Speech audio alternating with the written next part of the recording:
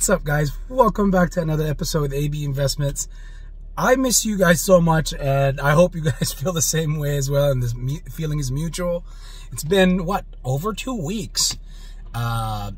First off, much love, and may the Lord have accepted all, and this goes out to all my Muslim brothers and sisters. May the Lord have accepted all your prayers, all your fasting, and hopefully you've enjoyed your Eid as well of celebration. And now that we're back, I was out in Hockin Hills celebrating with the family, and guys, it is so beautiful. I might add some shorts, you know, just videos and stuff on the short channels just so you can see the trails. It also happens to be where they shot the movie Wrong Turn, but gladly I'm back, so I did not take the wrong turn. With that being said, again, I've missed you guys so much, and wow, being away for just this much, and I was in the background, I was seeing some things, I was, you know, keeping up with some things, talking to some people, contributing in a small way in the background, keeping tabs on everything. And if you guys could remember, the very last thing I've told you before I went off the grid and I went to, you know, take care of my prayers and deal with my situation, I've told you that I've given you a timeline from that day all the way till May 3rd. And I told you, if anybody wants to fact check, that more banks will crash. And now what are you seeing with First Republic Bank? And the reason why I was able to see that is not that because I had a crystal ball or any of that. No, the reason why I could give you a simple explanation.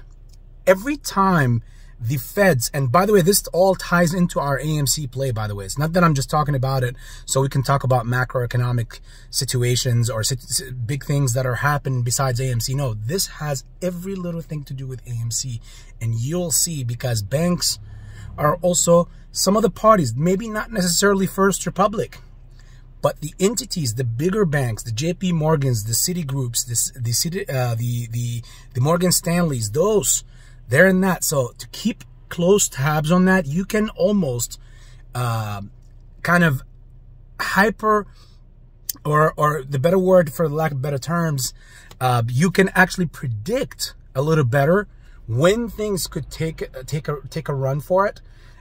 Because when you keep following the tabs on these situations as they develop, and it's important, while you're looking here, there's another fire developing elsewhere, which is within our AMC play. However, how were we able to predict what was going to happen with First Republic a week and a half in advance, 2 weeks in advance?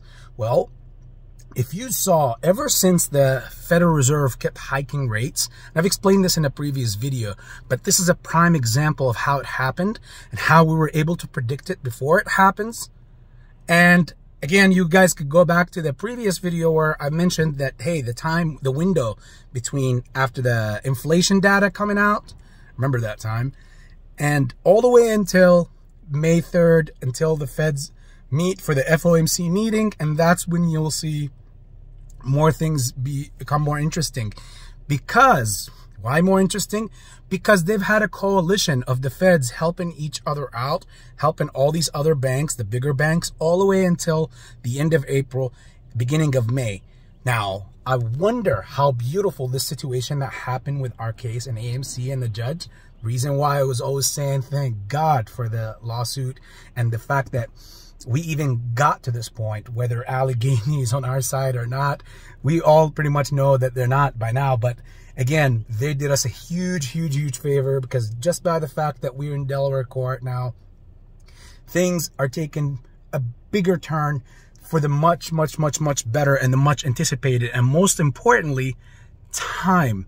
How many times in the past have you guys heard me say, companies have money?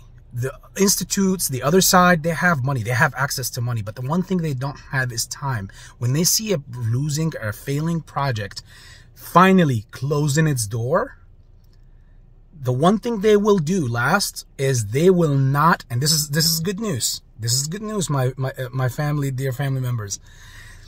The one thing they will not do is they will not let this go through, or the case to go through, if they see it not happening in their favor. They will not let it finish through. They will give the people, and this is my humble opinion, it's not financial advice, but it's just my humble opinion, they will give the family, they will give the people their much coveted and much awaited for MOAS and the play, or at least do it fundamentally, because again, fundamental of a company earnings is different than fundamentals of its trading of its shares.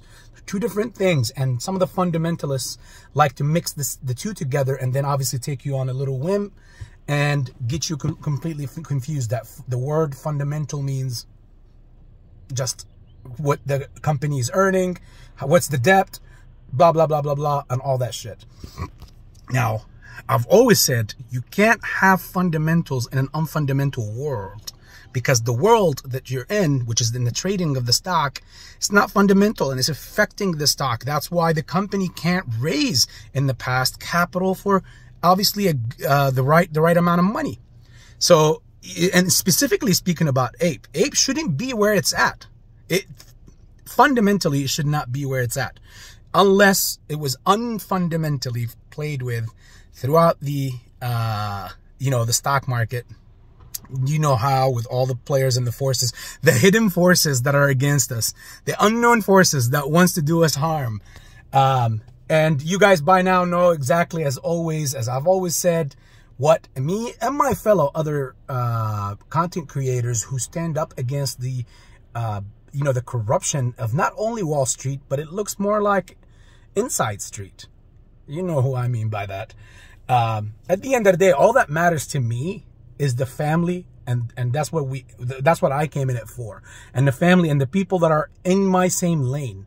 Why would I worry about somebody who, or even support somebody who's not even in our situation, who in fact doesn't even care? He's not in the same fire pit as we are. So to me, that's all I care about. Now, I will make some more videos. There's a lot to talk about. There's a lot to cover. There's a lot to get back into. Again, much love to all of you guys. But just touching again before I end this video on the last topic, which was the banks. How were we able to see, when the feds kept raising rates, people, when they saw what happened with SVB and the Silicon Bank, like when they saw that happening, people started withdrawing money from smaller banks, and they started taking them where?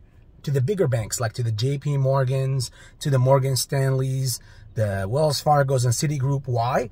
Because these have the support of the Feds. The Feds is supporting them with money straight up, and they're all filled out on cash. Now the problem, that doesn't mean that they're happy. They're happier because they're taking competition out of the way. The smaller banks are going out of business. Now you got people like UBS, you got people like JP Morgan coming in and taking these smaller banks. Well, it's the 40th biggest bank as far as First Republic, San Francisco, but again, it's still small compared to the magnitude of JP Morgan, of somebody of that like.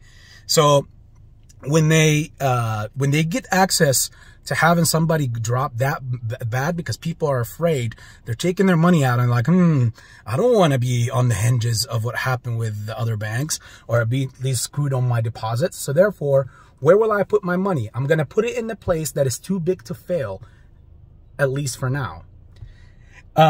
So who are the places that are too big to fail? Those bigger banks. So people are taking money from here and putting it there. That works to the best interest of these bigger banks, because that's money that they take and they get to go ahead and play with. Again, no money goes to sleep. So they like that. In the midst of this crisis, while the banks are under leverage, even the bigger or the smaller, but it's the smaller banks that takes the biggest strain and the biggest blow, because when a boat sinks, it sinks from the bottom. It doesn't sink literally from the top. So the hole is caused from the bottom, and that's where all these smaller banks are.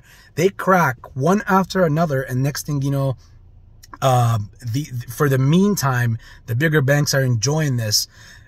Perhaps they're even going to be maybe in love with it, if they know some BS is in the works. Like if they're planning their long-term plan, these people that we're against, family, they have all these things already figured out. They don't call in the last minute and stuff like that. So like they already know that. And I've told you before, the way that this eventually will shape up to be, and everything is moving in that direction, but I said this over a year ago, that this will result in, the only way this will result is in a way where for the entire economy, where somebody will get completely depleted. The banks, even the bigger banks, will put the feds and the entire country in front of the in the front lines and say, hey, look, this is the truth of the matter. We are over leveraged with all this. We did all this. Yeah, we did a lot of bad investments, a lot of bad collateral, blah, blah, blah, blah. All this stuff. Oh, well, that's in the past. We're here today. Forget yesterday. And as bogus as that is, that's exactly what happened in 2008. So the country, or the POTUS in that situation, has a decision to make. Do you bail out the banks and keep the economy going, or do you send the country into a world war, into a third, and changing it, transforming it into a third world country instantly because there's no money at all? So if there is anything that the country or the government has in the back of it, if it's not playing the bad guy or supporting him, maybe it's trying to create the digital blockchain and get it going so that it could typically, or in other words, replace those banks when it's time for it to come around. But if that's not the case, then the only way is the old traditional way, which is bail out the banks and basically in turn say that, hey, we had to do it. We couldn't shut down the lights on the entire nation. So with that being said, please put down your comments or your questions in the comment section. I miss you guys a whole lot. I got a lot to go over. Help me since I've been back now. I don't I feel like I've been away for years, but help me by sending what you want me to go ahead and respond to, because there's so much, and it helps to make actually videos where I'm in particular addressing something in particular. With that being said, stay tuned, because we're going to also talk about completely and break down the process of all these letters that are happening with AMC. I don't want everybody to just get too anxious on the stuff, because it's so many things that are going to keep changing almost every day for instructions. So I'm going to wait to give you the entire buttercup when it's completely fully served and I see it, and I see the whole scoop. There is some areas where some foul play can happen, and I'm keeping them in the back right now until everything is finalized and the instructions are completely given. Then I will tell you exactly what we need to watch out for, if in case it plays in that direction, if I feel like it's playing in that direction. With that being said, much love, enjoy your weekend, and I'll see you back on the next video.